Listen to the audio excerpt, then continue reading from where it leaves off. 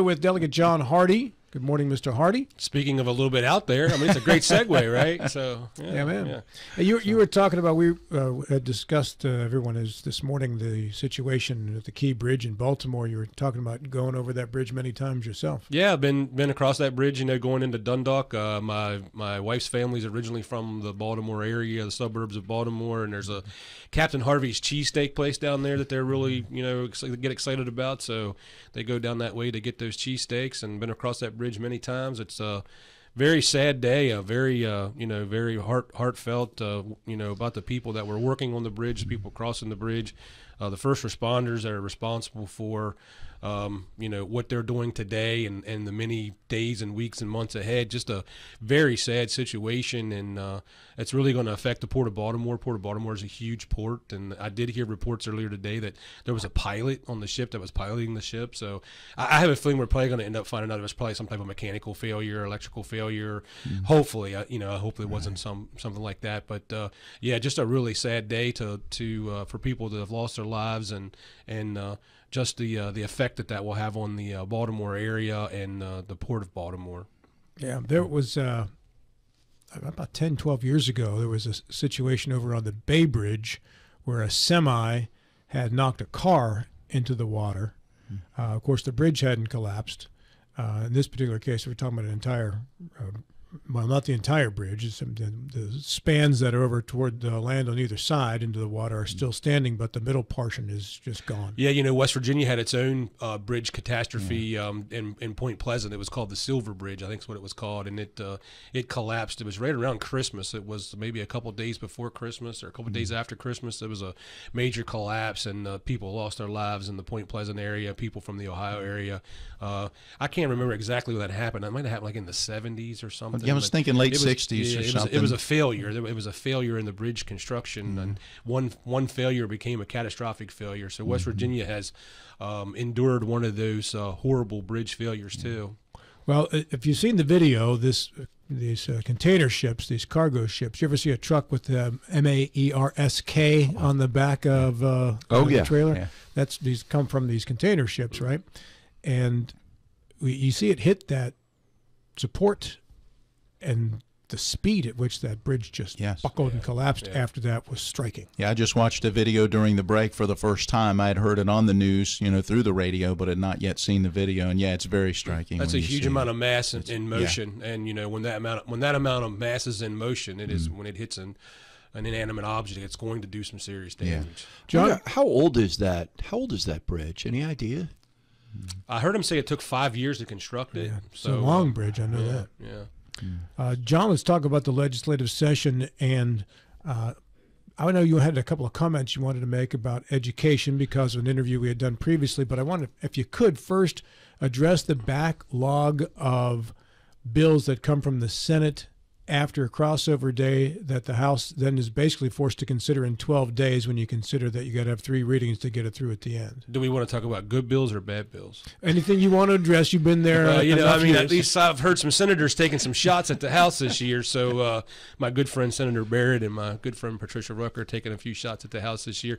The House is, and that's all in jest. The House does work completely different than the Senate. It's a little slower, a little more methodical. It's a little you're dealing with a lot more people. You're dealing with a lot more personalities. The Senate has the ability of having their members on a lot more committees, and they're able to speed line things a little quicker. We have more people, more committees, minor committees. It's a longer process. We do not. It's always been, since I've been in the House for the past 6 years. The House does not take up Senate bills until crossover day. We receive them, but we don't take them up in committee. That's how it works in the Finance Committee. I think that's how it works in the Judiciary. I'm not on Judiciary. I spend all my time in the Finance Committee, and I am on the Health Committee. But that's just how it's always worked. And, you know, I think it's a good way to try to maybe tighten up the time frame and weed out things that you don't want to run. I'm sure the Senate, you know, they have ways to weeding out things that they don't want to run from the House, and it's a very unique process. This year was a little different than others. Very slow session. Not, you know, really just not a lot going on until the last like 3 weeks. It kind of got a little, when we got that clawback, it got a little it got a little dicey in the finance committee when we got that word of that clawback, and then our budget kind of blew up, and then we had a few little mishaps with the Senate Finance Committee versus the House Finance Committee. I mean, obviously, if you want to talk about the Social Security tax cut bill, that was an agreed to bill. The governor wanted to do that bill in one shot, which was about $37 million. I think the House was okay with doing it in one shot. The Senate wanted to take a more measured approach and do a 3-year phase-in. So I think, the deal was struck with the Senate Finance and said, yeah, we'll do a 3-year phase-in. It's more fiscally responsible to do that way. West Virginia's economy grows by about $140 to $150 million a year just in natural growth. So that was kind of keeping the cut of revenues below the percentage where we wanted it to be in the natural growth. And then all of a sudden that bill changed, and it was tied to triggers, and then the pay raise got tied to triggers, and so there was a lot of gamesmanship at the end of the session with the budget. And if you remember correctly, the budget didn't get passed till 10:30 the last night, and it's really a shell of a budget. But I'm at least happy that we were able to get a budget out. Now you're going to hear some people probably in the next month or two saying that we shouldn't have passed a budget. We should have just went ahead and kicked the can till May. Then we would have had all that money, and then it would be a spending frenzy. If we would have kicked the budget to May and we're sitting on all this money, it would have, and you're that late in, it would have been, people would have really been holding things hostage to try to get the money that they wanted, and it would be a spending frenzy. So I think that it's good that we went ahead and got the front of our budget done. Section 9 of our budget, which is the back of the budget, we didn't put a lot of spending in that. I think there'll probably be one large amendment, like a strike and insert to the budget, probably done in May. We can do that because that budget hasn't taken effect yet, and then we can do all of our supplemental spending that we want to do in the back of the budget with surplus revenues in probably one fell swoop. You mentioned the word hostage, and that's a little bit of inside baseball stuff there, so to speak, about how things work once you get down into Charleston and it's time to really pass bills. Most of us, when we think about legislators getting together, the ideal scenario is, here's a bill. Do you like it or not? Vote yes or no. Is it good for the state? Is it good for people? Great, let's pass it. Is it not? All right, let's not. But that's not necessarily how it works, because you want to get your bill passed, so you said we're going to hold hostage on somebody else's bill. Tell me what that means. Yeah, I mean, there's gamesmanship all over the place. I mean, I'm not above doing it myself. I mean, I did that earlier this year. I was needed on a vote, and I had 2 people in my pocket, and I went to leadership and said, hey, I can change my vote. I can be with you on this vote. I can bring 2 other people with you, but I need this. And it ended up not coming to fruition because the bill got adjusted, and there was a lot of adjustment to the bill that made it more applicable and had a better taste for more people. So I kind of lost my leverage. But I mean, it's just part of the deal. And when you're down there working, and people may say they don't like that part of it, or they don't like that, but it's a part of it. And if you're going to be in the game, then you need to be able to understand how the game works. And that stuff really starts to happen in the last 2 weeks. There's not a lot of that in the first part of the session. It's the last 2 weeks when the Senate's kind of holding on to stuff that they know the House wants. The House is holding on to things that the Senate wants, and then you can all of a sudden be a no on something to try. It's just part of it, and then it takes a couple years to learn it, and it's really it's just part of the process. John, can you back up a little bit and just tell us a little bit about the back end of the budget, Section 9, and explain the difference. Explain what the back end of the budget is. Yeah, so the back end of the budget is stuff that's not going to be a base building part of the budget. It's one-time spends. It's where we have excess revenue left over at the end of the year. So in July 1, when the new budget starts, any of the surplus revenue, or excess revenue from the previous year, how things are in the back of the budget in Section 9 is how they are funded. So let's say there's 15 things in the back of the budget, which we call Section 9. They are funded as the money is left over as the position they are in. So if you're position 2, you're second in line, and so you don't want to be position 18. But typically we've been running enough excess revenues that we've been able to fund those things that we want to fund, and those are always one-time expenditures, non-base building. They're not in the budget. We're not locked in to have to spend that money next year. So that's where we and that's really where our budget has grown. So like, you know, if you hear people talk about our flatline budget is pretty flat line, what we put into our base building budget every year. But the back of the budget, the surplus budget, is where our budget has grown. And we've done that because we can control not bloating the budget every year. We have the control of only using that as a one-time spend. So you're not. It's the good part about that is there are things that need to get done, things you guys want to get done, but you're not locked in year to year doing them. And if you come to that year and all of a sudden there isn't enough money, just doesn't happen. Right, exactly. And that's where, you know, every year typically we put an additional $150 million into roads.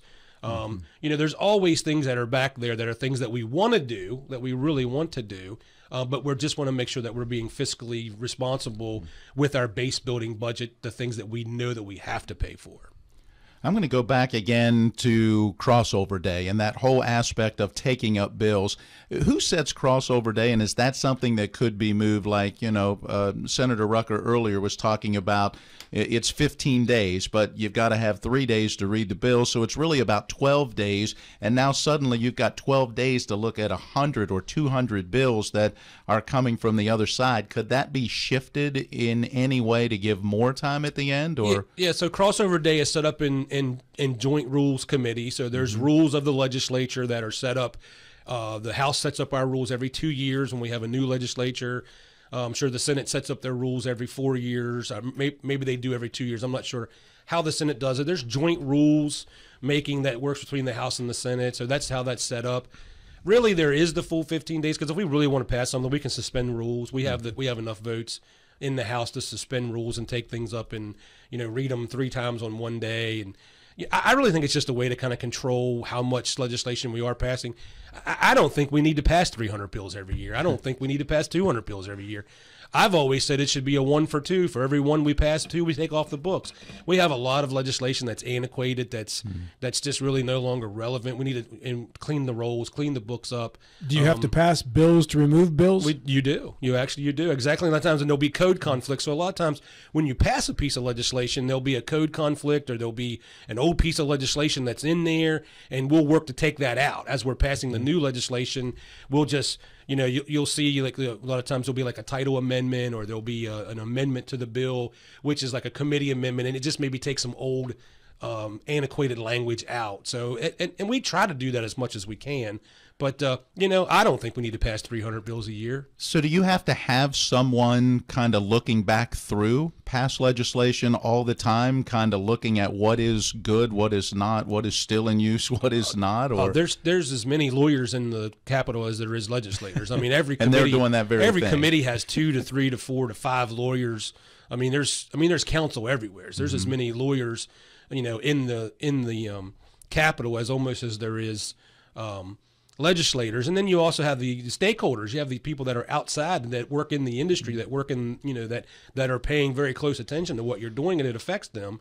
You also have the lobbyists who are, you know, working with their clients who are the stakeholders to make sure what we're doing, how it affects their everyday business or their operation. So there's plenty of eyes on everything. Okay. So I will tell you, when I come home from the legislature, I don't read anything for about 3 weeks. I am just burnt out on reading. So, but you know, it's a lot to keep up with, but it's very interesting work. And you know, the people that are doing it now, I have so much respect for them.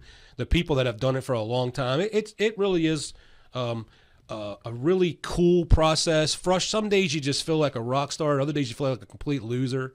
I mean, it's a. Are you describing everybody's life? Yes, yes. Yeah, I mean, it's a really an awesome thing to be a part of, and I'm glad I've had 6 years of it, and I'm ready to go do something different. And I will miss the people, I'll miss the process, but I won't miss being away from home so much.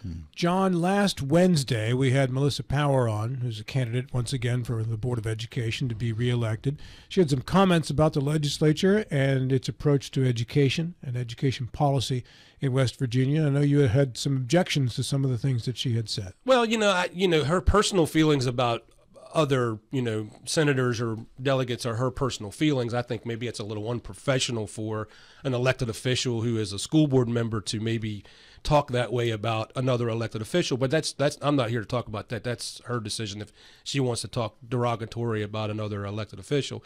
But I do take pause with some of the things that she said in regards to the legislature. I mean, we've given 25% in pay raises in the last 5 years. There's been a 5% pay increase almost every year. That had not happened for many, many, many years until the Republicans took control. We've passed legislation that has given the local Berkeley County Board of Education a freedom in about 70% of their budget. Now, they can spend that money the way they want to. Now, they can spend that money by putting more money in the classrooms, by giving more money to teachers. They can spend that money by having more administrators. They have the freedom to spend that money the way they do. There's also a fund that the legislature puts $15 million into for professional development that the counties, it's divvied out to the counties. Berkeley County has left money on the table every year. Every year there's money left in that fund that Berkeley County Board of Education doesn't take advantage of.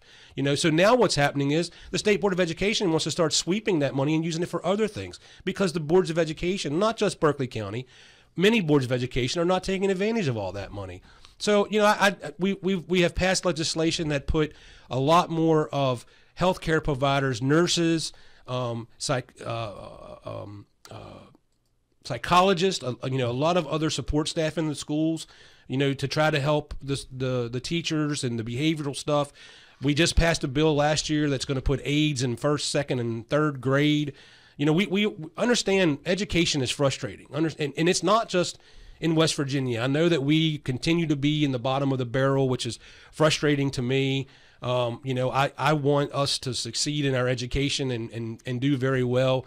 I feel like we're spending the money, but we're not getting the returns. I will tell you that West Virginia is somewhere around 26th, 27th in spending per pupil. We spend about $12,000, $13,000 per pupil. So that's right in the mix of where you need to be. How much of that money is getting to the classroom? How much of that money is held up in administrative cost? I mean, how much is, and being a teacher is a tough job. I understand that. And there's teacher shortages across the country. It's not just West Virginia.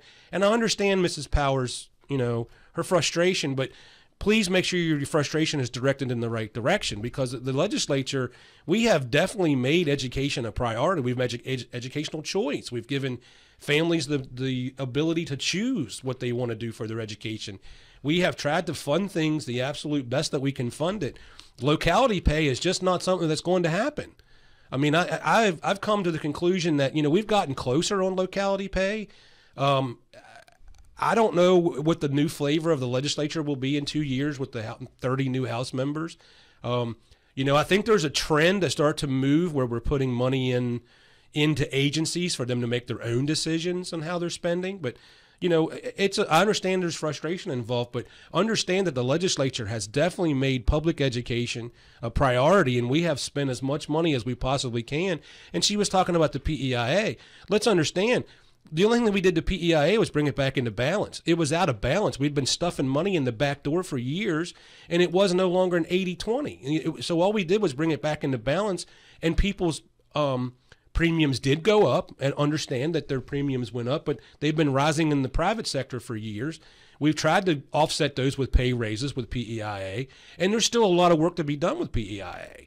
But, if you get a 5% pay raise and a 10% raise in your PEIA, those numbers are not offsetting.